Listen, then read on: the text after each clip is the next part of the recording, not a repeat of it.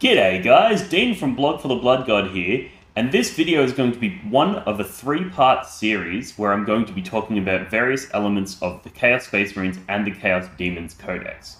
In part 1, I'm going to be doing a detailed breakdown of the Night Lord's Legion, talking about their warlord traits, their relics, their stratagems, and some of the different combos that you can achieve using the Night Lords. In part 2, I'm going to be talking about how to combine Demons and Chaos Space Marines in the same list, regardless of what Legion you're playing. And then in part 3, I'm going to take these two videos, smash them together, and I'm going to talk about a very specific Night Lords list that combines elements from the first video and from the second video to sort of put it all together and show you guys how it will actually affect on the table. So with that being said, let's get straight into the video. Blog for the Blood God.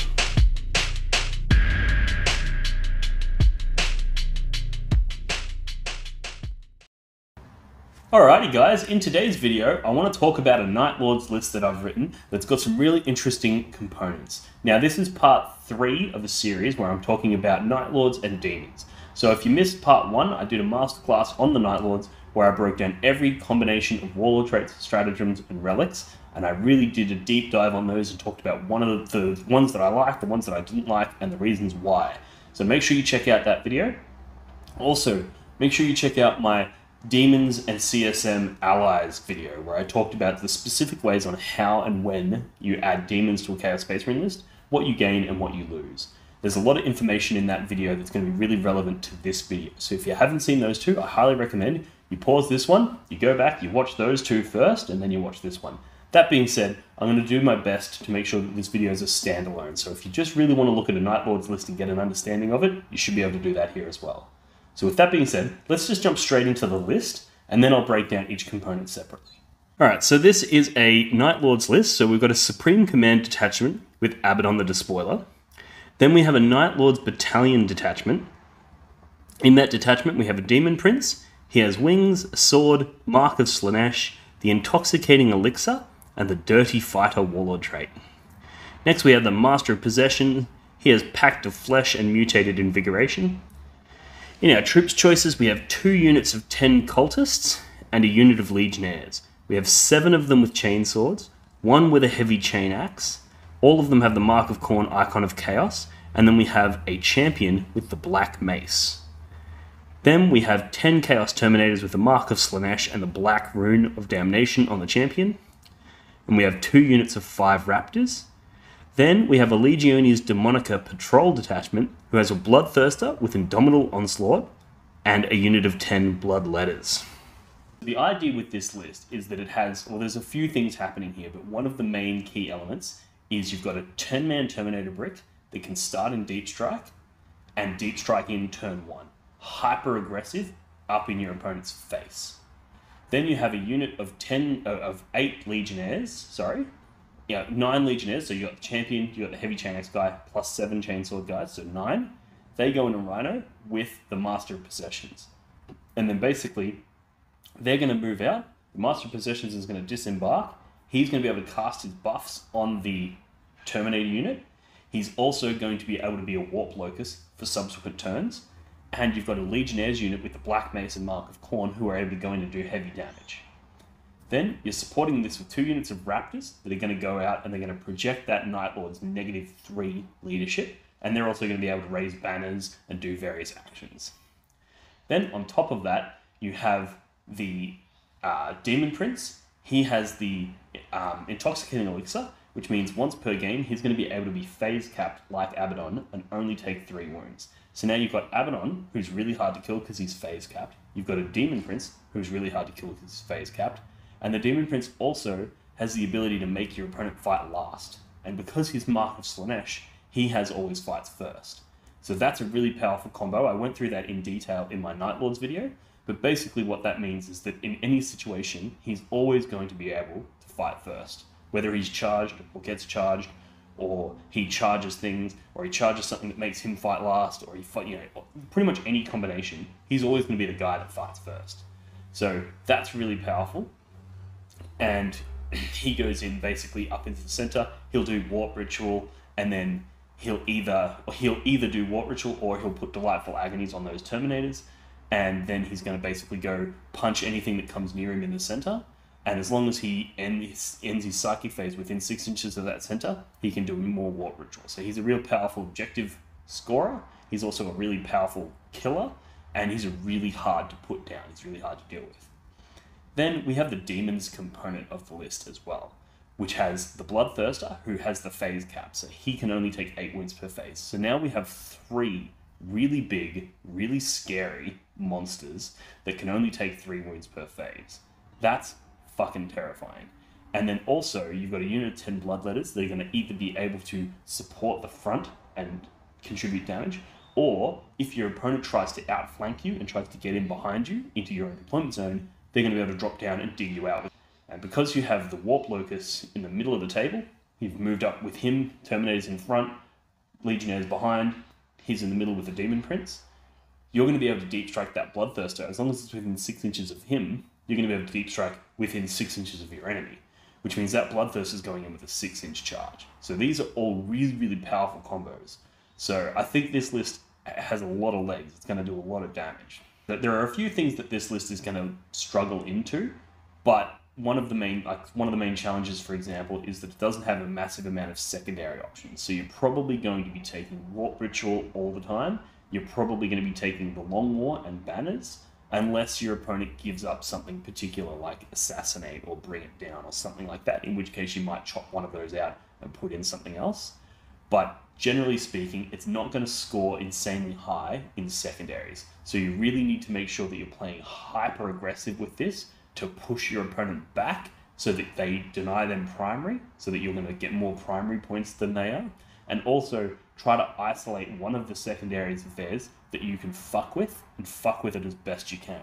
So for example, if they've taken Warp Ritual, go, okay, cool, where are your Psykers? I'm going to hunt your Psykers down. Because if you can kill their Psykers before they get their Warp Ritual off, you're going to now level that playing field, where you're going to go, okay, cool, I'm not going to score very high on my secondaries, but neither are you.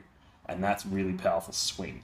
So I think the way to pilot this list is going to be, you have to accept that you're probably going to get a couple of 12s and maybe a 9 for your secondaries. But if you play it aggressively, focus on that primary, kill as much of their shit as fast as you can, then you're going to have a really strong opportunity here. And knowing that you can go turn 1 deep striking those Terminators, they're in your opponent's face, they're getting the +1 toughness from the Master of Possessions, they're getting the -1 to be wounded from the Black Rune of Damnation, they're getting Delightful Agonies potentially from the Demon Prince. They're going to be really hard to shift, and your opponent can't ignore them. You're in their face. So that's going to be really powerful, and that's going to keep your opponent busy. Meanwhile, you've got your Raptors raising banners, flying around doing their thing, and then the beautiful thing is you can blow something up, and now your Bloodthirster is sitting out in the middle, but your opponent has to deal with his phase lock. So they're going to have to shoot him and then get into combat with him, and that's where he wants them. You know, same with the Demon Prince. He can get into combat with them, cool, make you fight last, kill you, you know. So I think there's some really interesting play in this list. I think it's really strong, and I would like to see what you guys think. Have you guys played something similar? I know that this list doesn't lean too hard into the Night Lords in terms of Warlord traits and relics. I do have the Warlord trait Dirty Fighter, but I didn't take any of the Night Lord specific relics, even though there are some really good ones. And part of the reason with this is I wanted to lean a little bit more into the demon side of things.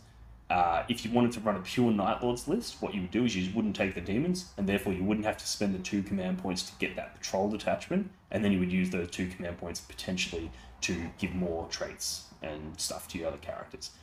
But I wanted to sort of test out how to go with demons and Night Lords together in one list. So that sort of sums it all up. Let me know what you guys think in the comments below. I know this was a shorter video than some of my others. I sort of tried to do a bit of a breakdown where I break the video down into 3 parts. One where I go through all of the traits, relics, stratagems. Another where I went through the demon stuff. And then a third where I went through the list. So let me know if you like that format, if you think that that's a good way to do it, or if you prefer that one like 2-hour long video where I go through everything from start to finish. I personally think that these smaller ones are probably a little bit more easily digestible because you can listen to it on the drive to work. If you've only got a 20-minute drive, off you go, happy days. But yeah, let me know what you guys think.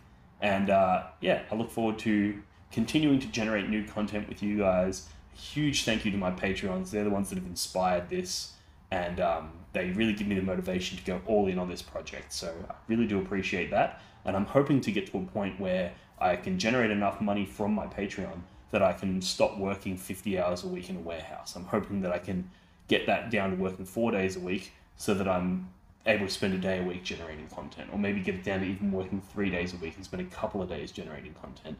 I know it's a big ask, and I really do appreciate those who are helping me achieve that goal, but that's where I'm headed, and that's what I would really like to do. I'd like to be able to do a battle report every week. I'd like to be able to do 2 or 3 of these style tactics videos a week, and then I'd like to be able to do 2 or 3 different, other general content. So I want to be able to do a video every day.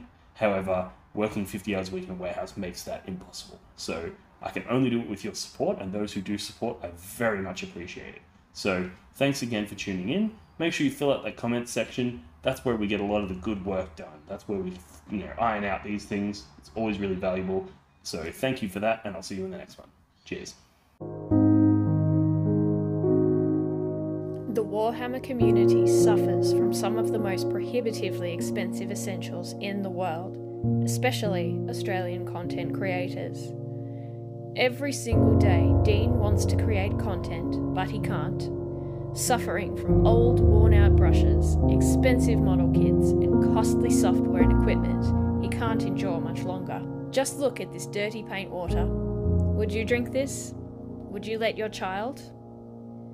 Even a small monthly donation can help provide Dean with clean paint water, basic tools for survival, and access to life-saving information and education. So please, follow the links in the description below and find out how you can sponsor a mad cunt like Dean today and end the suffering. Suffering that is cruel, unsustainable, and your fault.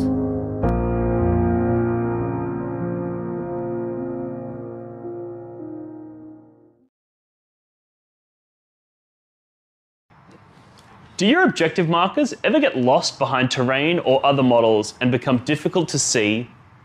Do they ever get bumped and accidentally moved during a game? And do they ever spark arguments about distances? Well, not anymore. Introducing the Blog for the Blood God, not even remotely patented neoprene objective markers. Made from the same material as astronaut suits, or maybe military equipment, or probably neither of those things, this 2mm thick neoprene synthetic rubber is tear resistant, water resistant, and is designed to last. But that's not all. The Blog for the Blood God, not even remotely patented neoprene objective markers come in a variety of different designs and styles to suit any faction represented in the Warhammer 40,000 universe.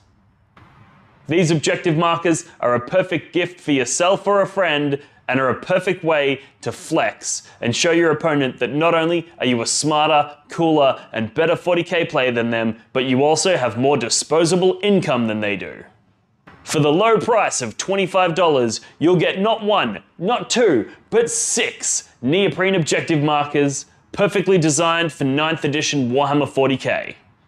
But wait, there's more. For a limited time only, people who sign up on Patreon to support Blog for the Blood God as a Skull Champion tier $5 per month member will gain access to a custom design service where I will design a unique logo to support their gaming club, like the one I did to the left here for the Potato Farmers local gaming club here in Melbourne. Follow the links in the description of this video to pick up your set today.